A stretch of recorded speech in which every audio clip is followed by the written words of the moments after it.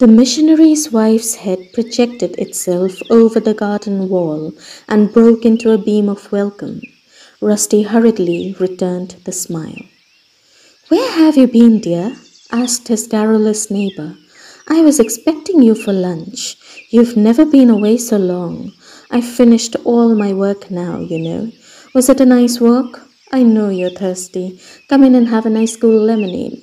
There's nothing like iced lemonade to refresh one after a long walk.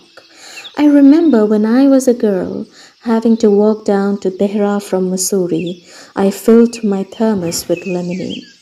But Rusty had gone. He did not wish to hurt the missionary's wife's feelings by refusing the lemonade, but after experiencing the chaat shop, the very idea of a lemonade offended him. But he decided that this Sunday he would contribute an extra 4 annas to the missionary's fund for upkeep of church, wife, and garden, and with this good thought in mind, went to his room. Rusty threw himself on his bed, and now his imagination began building dreams on a new-found reality, for he had agreed to meet Somi again.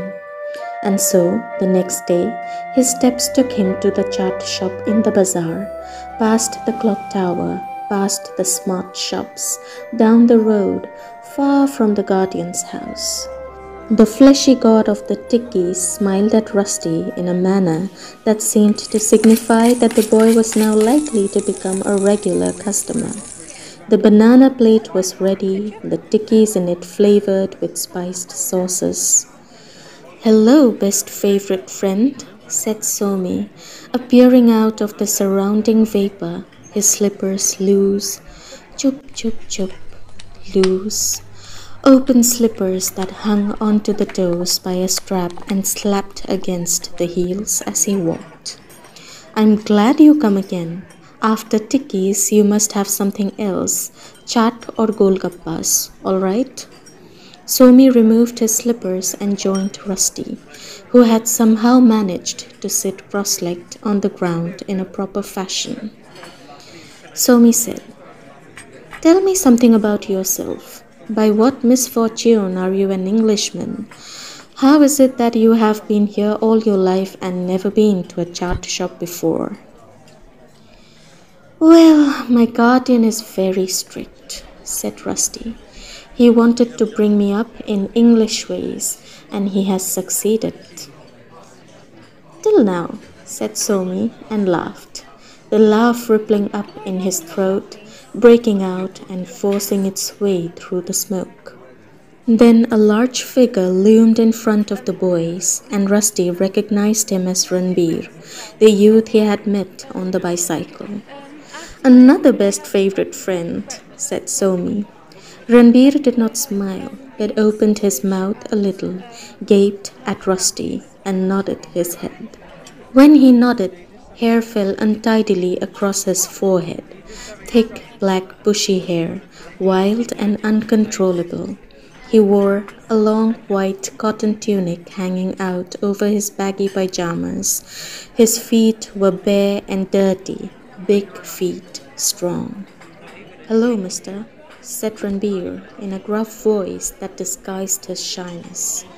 He said no more for a while, but joined them in their meal.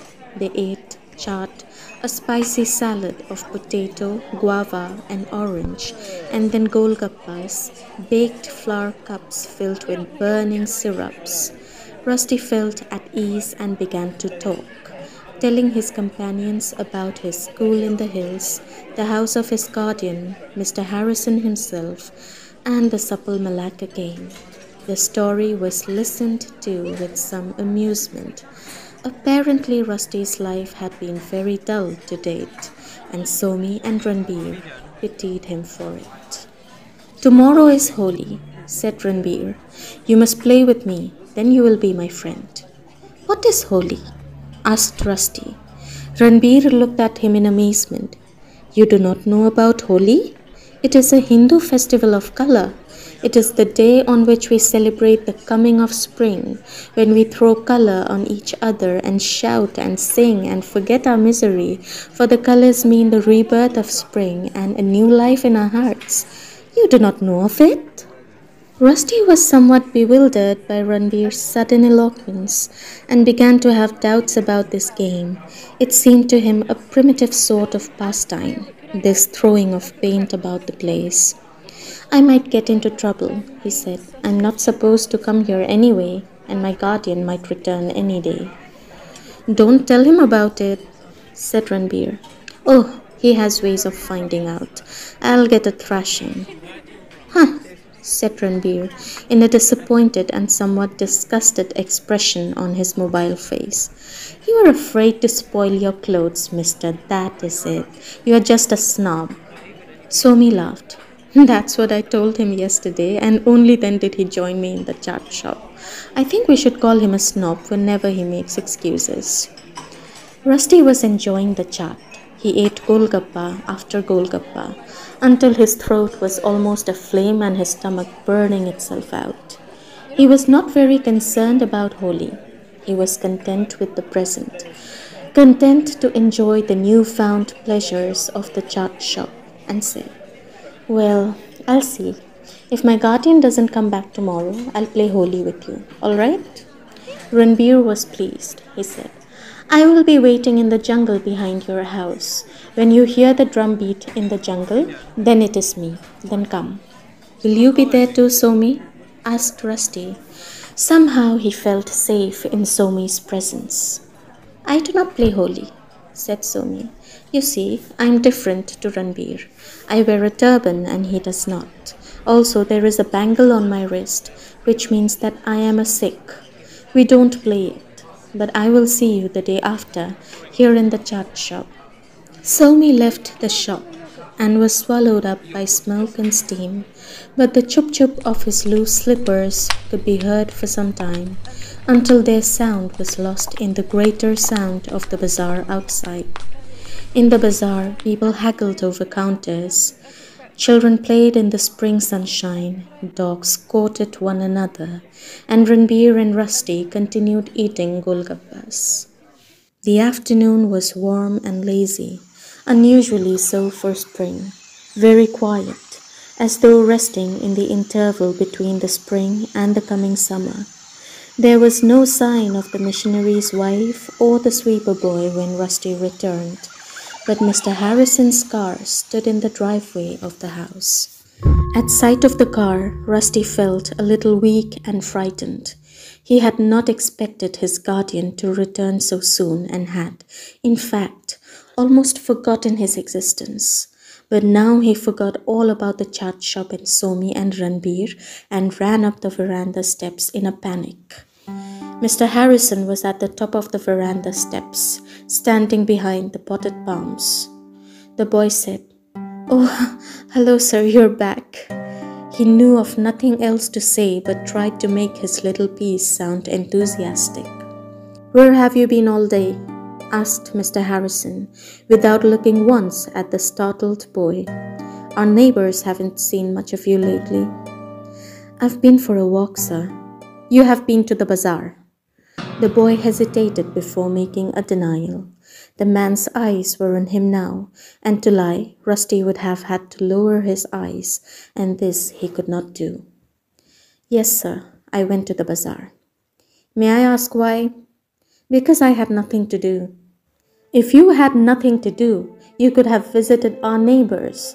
The bazaar is not the place for you, you know that. But nothing happened to me. That's not the point, said Mr. Harrison, and now his normally dry voice took on a faint shrill note of excitement, and he spoke rapidly. The point is, I have told you never to visit the bazaar. You belong here, to this house, this road, these people. Don't go where you don't belong. Rusty wanted to argue, longed to rebel, but fear of Mr. Harrison held him back.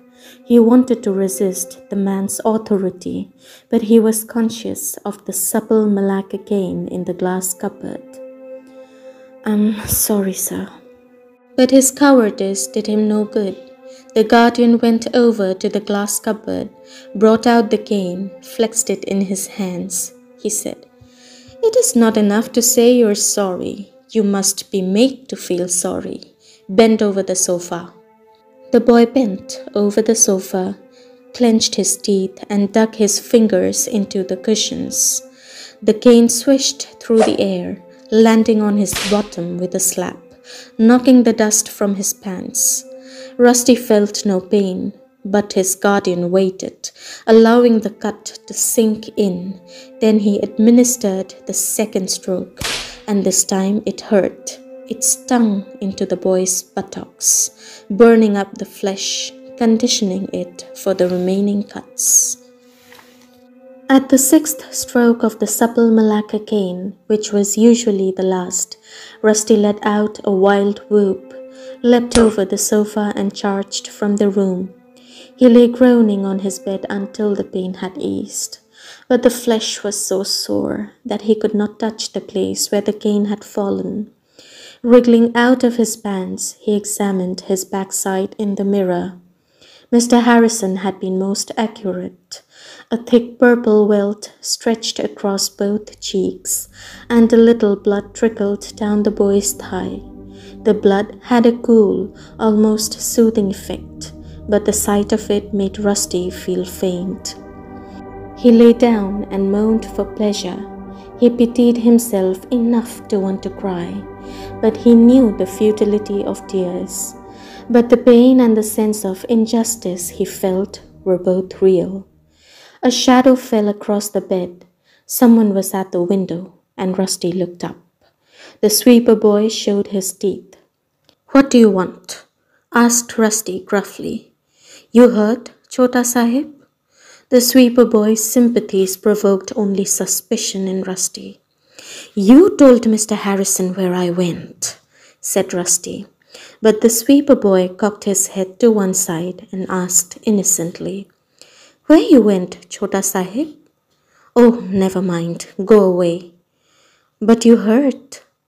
"Get out," shouted Rusty. The smile vanished, leaving only a sad, frightened look in the sweeper boy's eyes. Rusty hated hurting people's feelings, but he was not accustomed to familiarity with servants, and yet, only a few minutes ago, he had been beaten for visiting the bazaar, where there were so many like the sweeper boy. The sweeper boy turned from the window, leaving wet finger marks on the sill, then lifted his buckets from the ground, and with his knees bent to take the weight, walked away. His feet splashed a little in the water he had spilled, and the soft red mud flew up and flecked his legs. Angry with his guardian and with the servant, and most of all with himself, Rusty buried his head in his pillow and tried to shut out reality. He forced a dream in which he was thrashing Mr. Harrison until the guardian begged for mercy.